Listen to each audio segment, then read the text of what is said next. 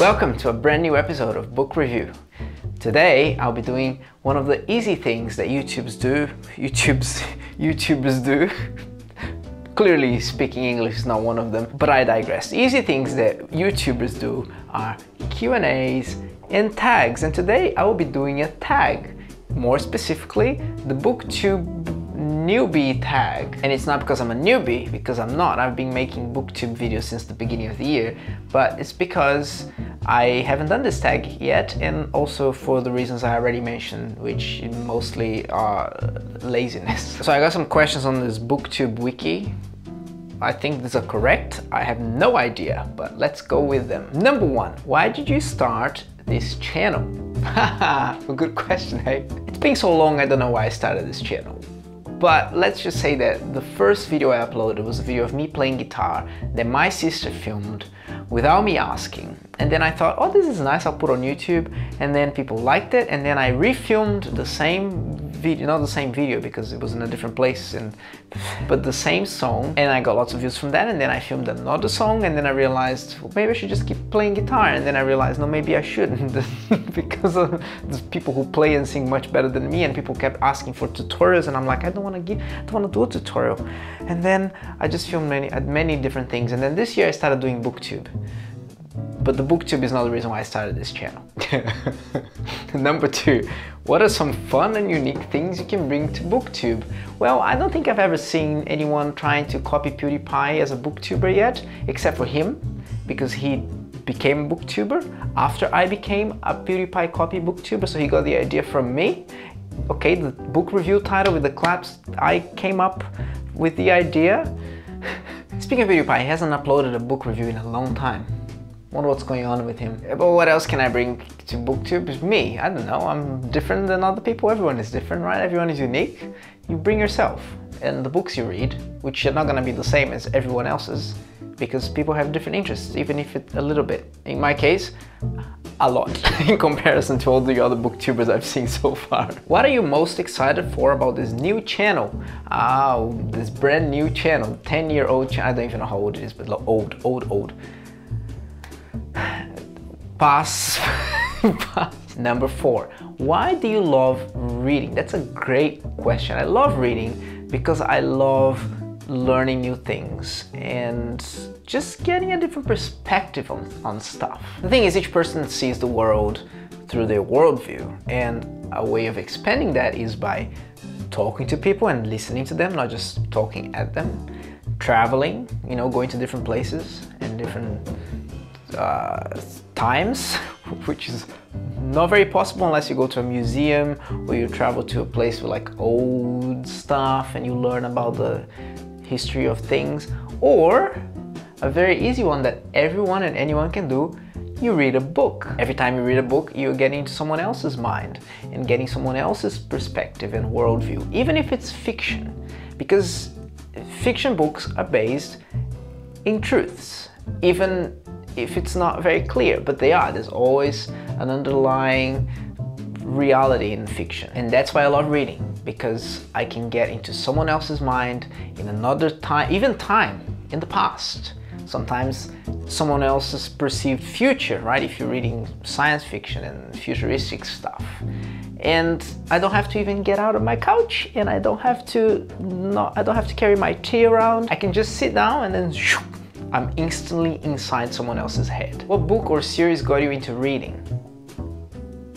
School? I don't know, when I learned how to read, it got me into reading. I'm not like obsessed. I mean, I'm obsessed, I just don't have enough time. I don't spend 3 hours of my day reading. I read as much as I can. I do many other things.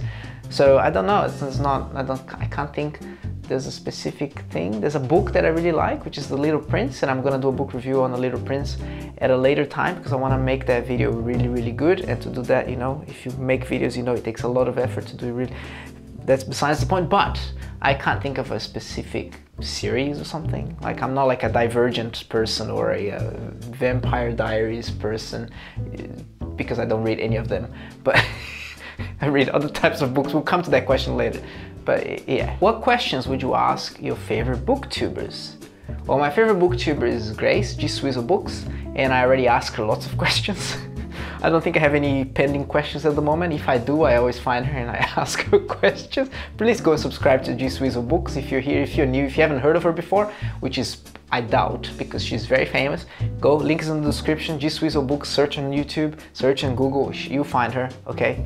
Also, that app that booktubers use, what is it called? Goodreads, that one. I'm on Goodreads as well, by the way. I have 2 friends, one of them is Dyonisio Books. Did that answer the question? What challenges do you think starting a booktube channel will be the hardest to overcome? Well, the hardest that has been so far is to read enough books, to make enough book review videos, to have content for them. Look, we're gonna get to the question of what kind of books I read in a moment, and maybe you understand, maybe, hopefully. But I don't, it takes me a while to finish the books I'm reading. When did you start reading? I was 3 years old. My dad taught me how to read. And I specifically remember when I was in preschool, one day I was being very naughty and the teacher was like, "Carlos, you're not listening. Come and explain the homework." And she probably thought, I got him. He didn't pay attention to the explanation. So I looked at the homework and I read it and explained it because I could read. And she got a bit annoyed at me for doing that. Wouldn't you? Where do you read? Well, I read sitting down having a cup of tea. I read while I'm walking because I listen to books on Audible. And if I were responsible by Audible, I'll give you a code and stuff and you give me some whatever. But you know, Audible is great when I'm walking to work or walking from work or just driving somewhere. But I generally read around the house. Sometimes I try to go outside. It's nice to go outside at my lunchtime. But yeah, I mean, where do you read? Where else would you read? In the toilet? Yeah, I read in the toilet sometimes as well, I guess. Don't know, anywhere? And the last question, and I think probably one of the most important ones, I don't know why it's the last question. What kind of books do you read? That's a good question. Lately, I've been reading a lot of non-fiction. I've been reading, mostly listening on Audible, not mostly, but completely listening on Audible because I don't have the actual book. What's it called? The Rise and Fall of the Third Reich. Very interesting book. It's about the whole before, during and after of Nazi Germany, and it's really, really good. It's like 57 hours of listening. That's why it takes me a while to read a book, okay? I'm also reading a book called Ordinary Men, which is also about people in the Nazi regime that went and did terrible things and trying to understand the reasoning behind it. I almost finished that book. And other books I finished recently involve terrible things in the Soviet Union. So you can see there's a trend there at the moment. I'm reading a lot of history and reading a lot of why people do horrendous things, trying to understand the psychology behind it and trying to understand the historical factors behind it. But I have many other books in my list of to read, including some fiction books, some classics. I'm from Brazil. I read a lot of books in Portuguese when I was in school.